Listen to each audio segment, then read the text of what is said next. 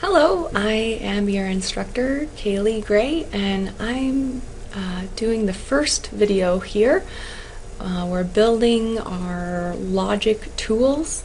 We're trying to build towards the idea of a mathematical proof. So to flow through a proof, we need to have ideas of logic so that we can make conclusions and make sure that our proof is logically sound and has really strong backbone so that no one can argue with our conclusions that we're making with the proofs. So we're building up these ideas with logic, and this is our first little piece that we're going to talk about with logic. So in a couple of introductory videos that I posted from other places online, you actually have already seen a few propositions and gotten the feel for what logic is and where it's used.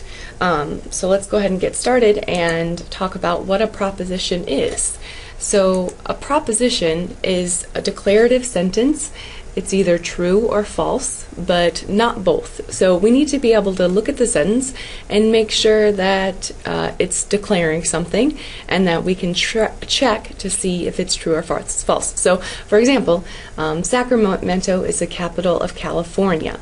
I can go and Google the capital of California if I don't know and see whether that statement is true or false. So this one happens to be true. So you can read through these other propositions and notice that they're declaring something. It's clear what is being declared, and we're able to check the accuracy, the truth value of each proposition. So let's see. Let's do another. There is some city that is the capital of Hawaii. So this statement is true also. There is a city that is the capital of Hawaii. And so what they're highlighting here in these propositions, this gentleman from Coursera presented these propositions at the beginning of his introduction to logic. And so what he's highlighting here are these connectives. And so this is where we're trying to build right now, but we're starting out with just basic propositions with no connectives. So and then you know, or, if, then, some, every are going to be added on to these atomic propositions to make them more complex and more interesting.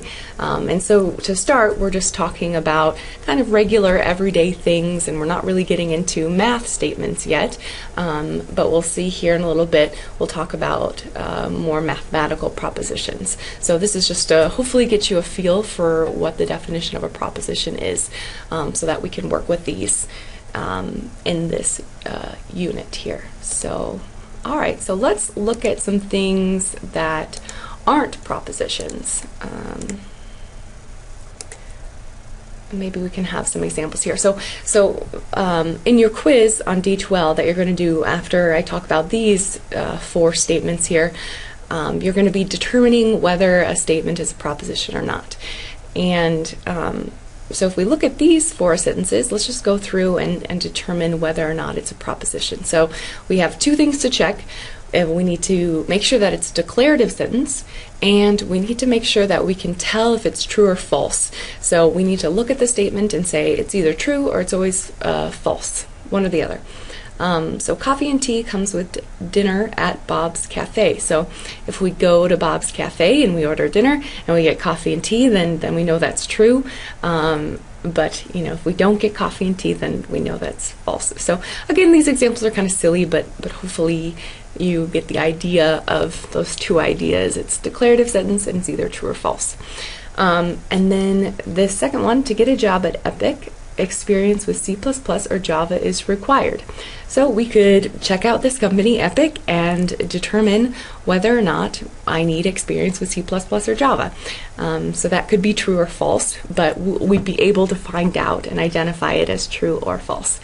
And then this third one, 4 times the quantity x plus 3 equals 23. Now this one's a little bit tricky because you think, oh, this is a declarative sentence, right? It's declaring that 4 times some value x plus 3 is equal to 23. But the issue is that sometimes this is true, sometimes this is false. So with our definition currently of propositions, we're a little bit limited. We're going to move up into predicates next week, and that'll allow us for examples like this where we've got a variable. So sometimes this is true and sometimes this is false.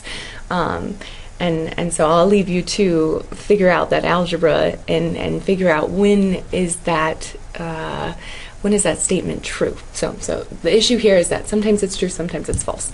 And then this last one is a proposition.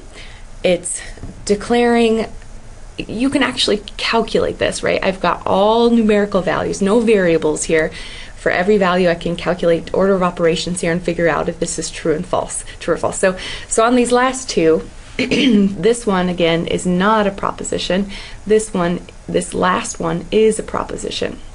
So I'll, if you watch this and you send me an email, send me an email about, when is this third proposition true, and send me an email, let me know, do the order of operations, and send me an email, is this fourth one true or not, okay? So again, just to review here, this first one's a proposition, second one's a proposition, third one is not a proposition, and fourth one is a proposition. So when you're doing that quiz on D2L, keep this definition in mind. A proposition is a declarative sentence that is either true or false, but not both.